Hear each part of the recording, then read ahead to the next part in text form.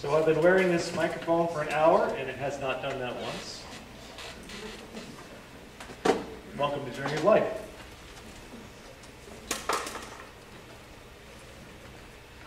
We have been going through a sermon series looking at the Old Testament prophecies about the Messiah and what the Messiah would do for us, what the Messiah would be for us. The New Testament, of course, has a ton of stuff about Jesus, but what we are trying to do in the contemplative and sort of expectant season of Advent is kind of think about Old Testament life and what they would be looking for in the Messiah. What does the Old Testament tell us about the Messiah who would be coming? And we looked at the Messianic lineage. We looked at the ancestors of Jesus, and what we saw was Jesus, the Messiah, has an earthly lineage by which we can identify him, but he has a heavenly lineage also. He comes from the Father, and when he comes into the world, he doesn't come into the world to go back alone. He comes into the world to take us with him. And so his lineage becomes our lineage.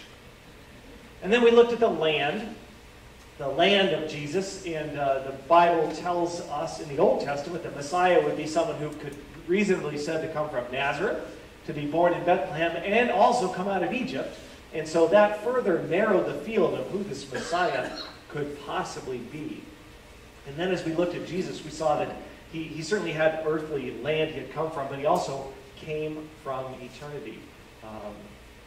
The prophecies tell us that the one who was coming would come from old, from everlasting. He actually comes out of the land of heaven. And so as he comes from God's family to adopt us into God's family and bring us home, we get adopted into God's lineage. He comes from God's land. He comes into our land, not just to wave at us and leave, but so that he can hold our hand and bring us back to God's land. And then last week, we looked at his life. We looked at what the Messiah would look like. What would his life look like? What would his ministry look like? And we saw that he comes into the world to bring this ministry of love and reconciliation and redemption. And then he says, the Father sent me, now I send you. And so, like he brings us to his land and he brings us into his lineage, he also brings us into his life and says, this is now your life. This is the work of your life. And that's kind of where we're closing off today. We want to look at what the Bible says the Messiah would do for us. What would the Messiah accomplish on our behalf? This person who comes from the Father, whose lineage includes God himself. And I've got 5 shuns. This is Shunning Sunday. Yes, you could say we shun at our church.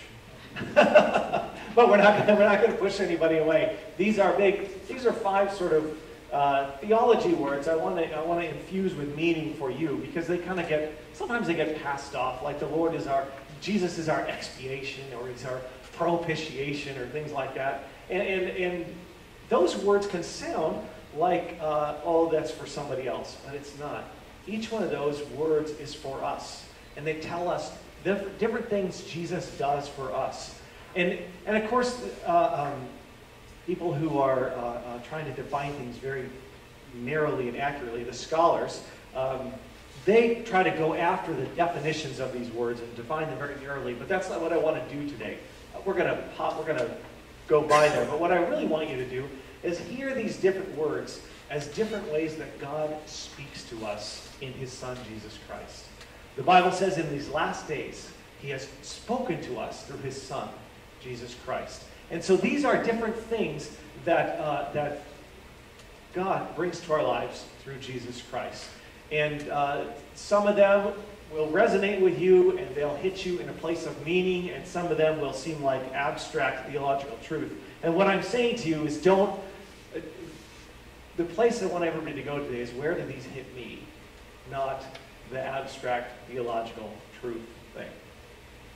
Because each one of these, some of these words are going to mean something for you, and some of them are just going to be big words that don't really do anything for your spirit right now.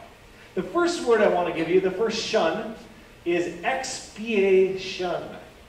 It's the act of making amends or reparation for guilt or wrongdoing. It's atonement. And what we're looking for, we're not going to cover all of Jesus' work because we're trying to stay in the Old Testament. And by the way, this is in your bulletin if you want to, it's sort of, all this material is in your bulletin. Expiation, the act of making amends or reparation for guilt or atonement. The expiation moves your guilt away. Ex is like exit, like out. Exit moves your guilt away. And in Isaiah 53, which is one of the major prophecies about the Messiah, it tells us about God moving our guilt away. Surely he has borne our griefs and carried our sorrows. The Lord has laid on him the iniquity, the guilt of us all. And so for some of us, it really is going to mean it's going to mean a great deal to hear that the work of Jesus was expiation. Because some of us carry a load of guilt. And guilt is like, guilt is like a load to weigh. Anybody backpack here? Anybody like to go backpack? All right, we won't use that again. Anybody ever had to carry something kind of heavy a distance? Most of us in one time or another have. Have you noticed that it gets harder and harder? The longer you carry this heavy thing, the harder it gets, right? And guilt is like that. Some of us carry guilt from a long, long time ago.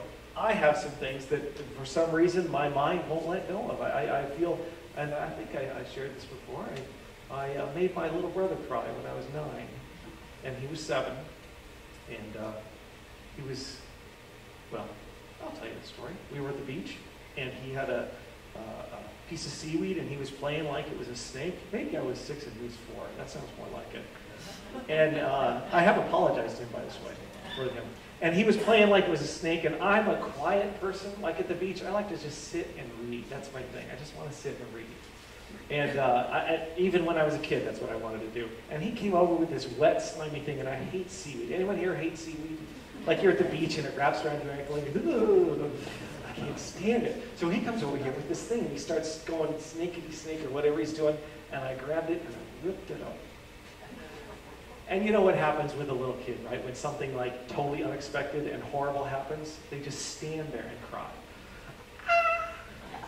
And so that's a light thing, but some of us carry really big pieces of guilt around us. And you might be the person today who needs to hear the word of expiation. What you need to know is this, when I say that heavy thing you carry around with you, some of you are like, oh, heck yeah. You need the word of expiation today. You need to hear the word that Jesus came to take that and exit it from your life, to get rid of it, drop kick it, goalposts of wherever so it's gone. That thing, as far as God is concerned, that is gone. And you need to hear that today, and I pray that you can embrace that with faith today and say, even though these things pop up in the back of my mind, I am going to speak faith over them. I'm going to speak the words of Jesus over them, and I'm going to hear the word today. Your sin is forgiven. It is separated from you as far as the east is from the west, and that is quite a kick from the east to the west. That's how far that thing has gone. And so expiation might be your word today. If you need the word of expiation, you have it today. It's the Old Testament prophecy about what the Messiah would do, and it is what Jesus did for us. The second word is propitiation. The act of appeasing, placating, winning, or regaining favor. And Isaiah also talks about our salvation, the Messiah, the coming Messiah, in terms of propitiation. Verse 10, his soul makes an offering for guilt. In verse 12, he bore the sins of many and made intercession for the transgressors. So that expiation is that weight of guilt and getting rid of it.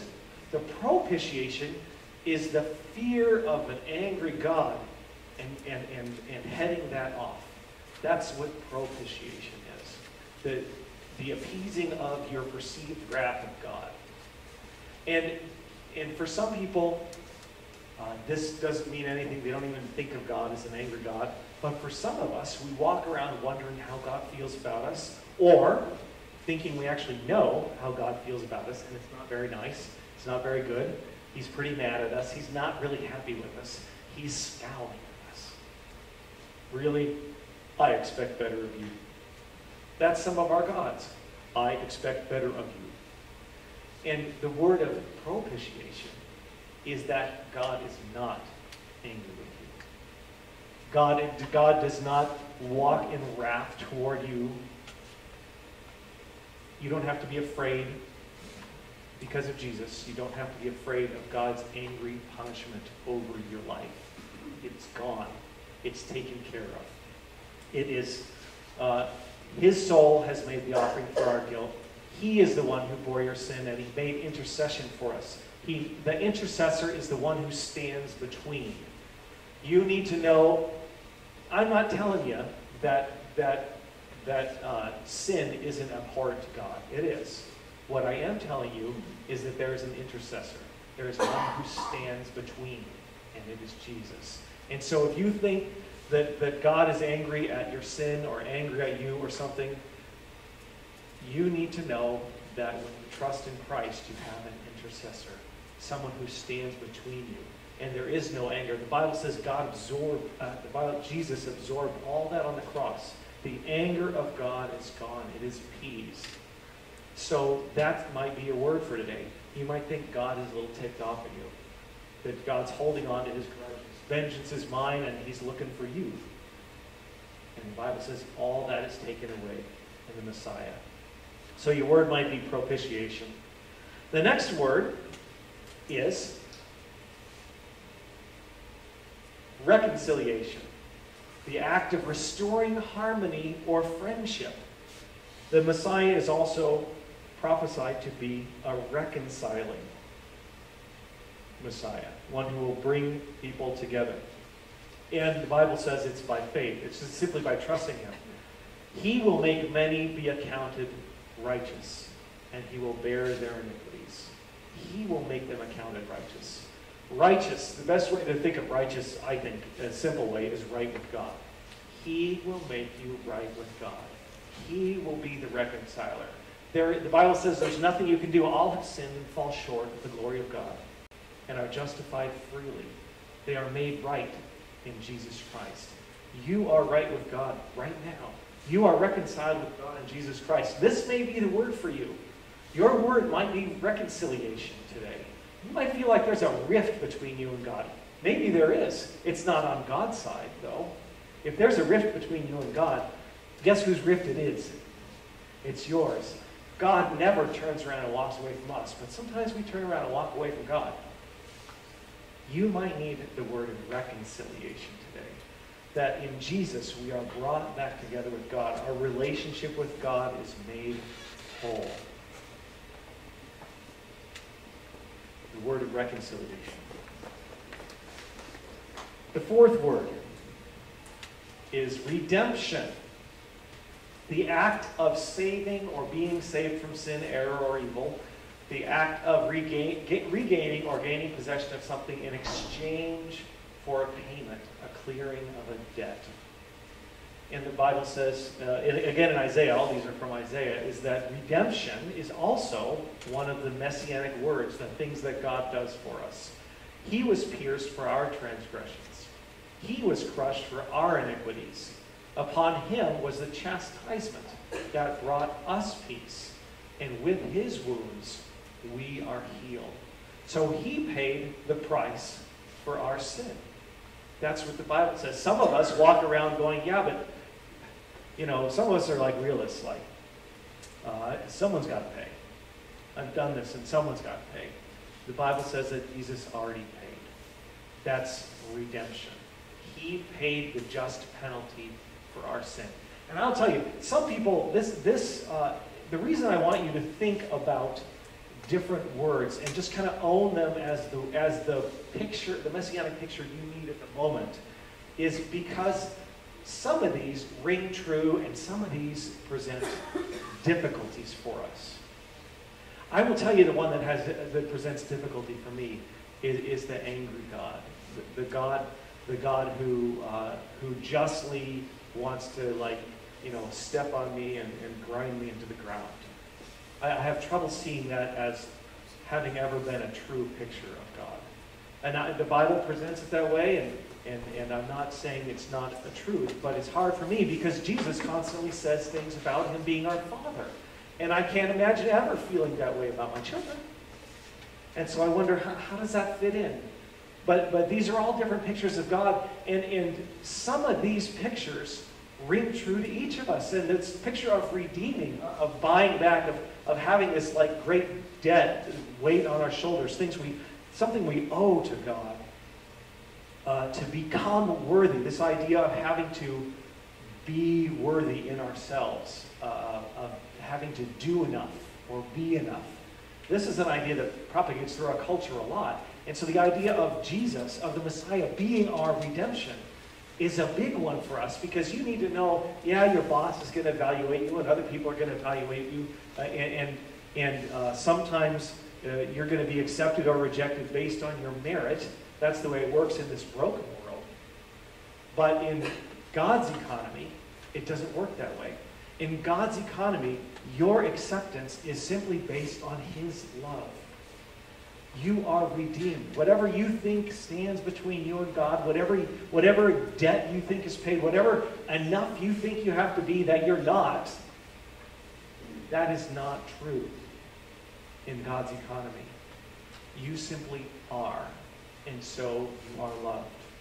You are God's creature, and you are loved. The Bible says, while we were still sinners, Christ died for us. You are loved right now. You are redeemed, right? So we have expiation, getting rid of that weight of guilt that's on our shoulders. We have propitiation, someone standing between us and the God we think is angry at us and appeasing him. We have reconciliation.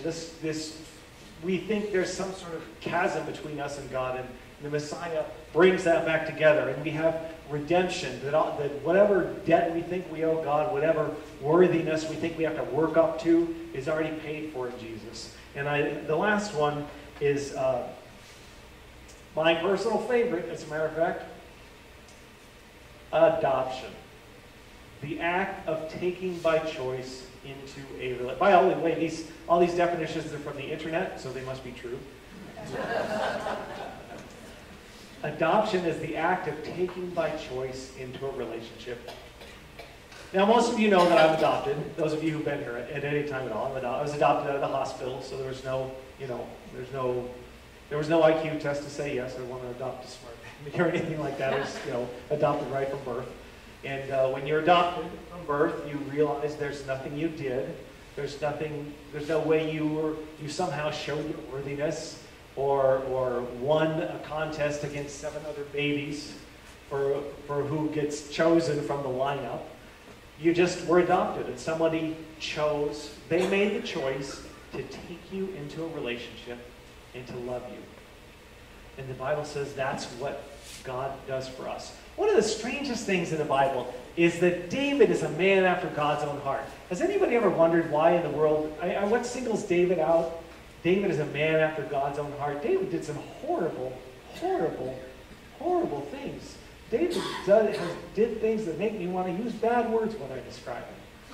They're so bad. But for some reason, the Bible says David was a man after God's own heart. We talked about that before. One of them is that he was simply just, when the truth hit him, he was repentant, he confessed and whatever. He was just like, he was not there to self-justify. But I found this other thing. And one of the things about prophecy is sometimes it's like verbal and sometimes it's in people's lives.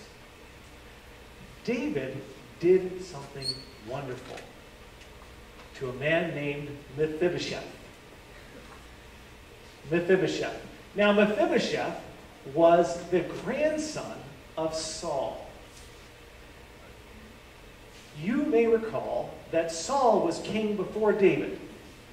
And Saul turned away from God, and so God rejected Saul and said, I'm going to set up a new king. And that's when, through this long process, there's always a process, we don't have to go into it, David was anointed king.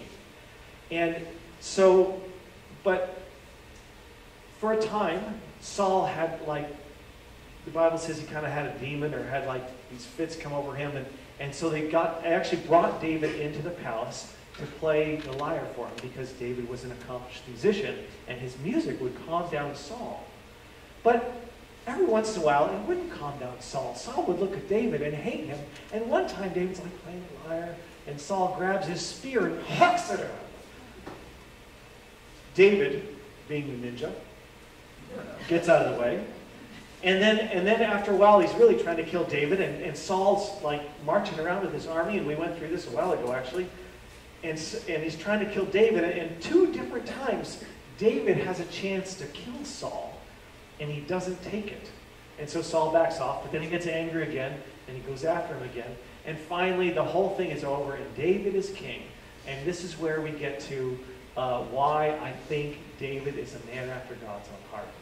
Mephibosheth is Saul's grandson. And he's lame. And that was a bigger thing back then. Now we have a lot more. Obviously, we don't attach any like your father was a sinner or anything like that to the fact that you have body parts that didn't develop properly. But he was lame. His feet were messed up. And so after this whole thing is done, David asks his servants to go find somebody and says, isn't there anybody in Saul's house I can show kindness to? And he says for the sake of Jonathan, because Jonathan was his best friend. And so his servants search around and they say, Saul had a son who had a son named Mephibosheth, and he's lame. And David, this is what David does with Mephibosheth, who is the grandson of the man who spent years trying to kill David. Mephibosheth is the grandson of the man who spent years trying to kill David. David brought Mephibosheth in and said, bring him to my palace. He's going to live here with me. Mephibosheth ate at David's table like one of the king's sons. Mephibosheth was part of the enemy clan. He was Saul's grandson. And David took the grandson of the enemy and brought him into his own table and treated him like a son, even though he wasn't. And that's the adoption that God has given us in Jesus Christ. I don't want to hurt anybody's feelings, but you are not pure as the new driven snow. You are not the person who deserves to sit at the table of the living God and feast on the food of eternal joy. You may not be the worst person in the world, but you are not the best person in the world either. David with Mephibosheth gives us that adoption picture of what God does for us in Jesus Christ. He brings us in and sets us at the table and treats us like sons. And that's amazing. So I don't know which word you need today. Some of those words you might be like, I really just, I can't even use that word. But one of those words probably works for you today. Which one do you need? Propitiation? Well, let's do them in order. Expiation, that's the getting rid of this heavy burden of guilt. Propitiation is that we don't have to worry about God being angry with us anymore. Reconciliation is whatever chasm we feel like there is between us and God has been closed, brought together, restored by Jesus Christ. Redemption is whatever worthiness we think we owe, whatever work we think we're supposed to be doing to be good enough for God has already been taken care of in Jesus Christ. And adoption is that you might feel like a stranger in this world. You might feel all alone. But the Bible says that that is the work of the Messiah, is to give us that adoption as sons. One of my favorite Bible verses, just to close, is He sets the lonely in families. Isn't that a beautiful thing? I don't know. For some reason that verse is really, that's just a sweet and beautiful thing. He sets the lonely in families. So much better than turn or burn, I think. I'll stand next. We'll go out on street evangelism, and someone else can stand there and say, "Turn or burn," and I'll say, "He sets the lonely in families. He wants to adopt you." you pick. I don't need to go there. Let's pray. Father in heaven, we are just about here to the celebration of the birth of your Son. We have looked through this Advent series at prophecies, words that you gave people of old to help us identify the Messiah and to recognize what the Messiah would be and do. Father, we see in Jesus of Nazareth the man who matched your lineage, the lineage you prophesied about him, being of the house and lineage of David. We see in Jesus of Nazareth a man who came from the multiple lands that you prophesied, from Bethlehem and from Nazareth and from Egypt. We see in Jesus of Nazareth a man who lived as you prophesied the Messiah would live, healing, restoring, loving. And we see in Jesus of Nazareth the one who brought us what we really need. And Father, most of us here need one of these things. Some of us need the expiation. We need to hear again your words. That burden of guilt, that heaviness we've been carrying around is taken away in Jesus. Help us hear that this morning in a new and fresh way. Some of us need to hear that word of propitiation because we think that you are just ticked off at us, that you frown on us, and you have that you could have done so much better look. So we need to hear that word of propitiation, that whatever anger we think you might have toward us has been appeased, has been taken care of, that our favor with you has been restored through Jesus. Father, some of us need to hear the word of reconciliation. We just feel like there's a big chasm between us and you, and that it's there and we have no idea how to cross it. We have no idea what we could do to come close to you again because you feel so far away. Help us to have ears to hear that word of reconciliation and the Messiah, that you have brought yourself close to us in Jesus, that in him we are in fact reconciled. Help us to hear that word. Help us to hear your word of redemption if that's what we need, Father, that whatever we think of as standing against us, that somehow the balance is against us or we mess things up so bad that we could never be part of your kingdom and have things like peace and joy that you promise. Help us to hear that word of redemption, that peace and joy are ours as we turn to you in faith in Christ Jesus. And for those of us who feel alone, help us to hear your word of adoption, that though we might not naturally belong at your table, that might be realistic enough, but you look on us with love and you call us into your kingdom and adopt us as your sons and daughters in Jesus Christ. Father, help us hear these words for ourselves and also help us offer these words to people around us so that we can continue the work of Jesus Christ, that we can continue the bringing of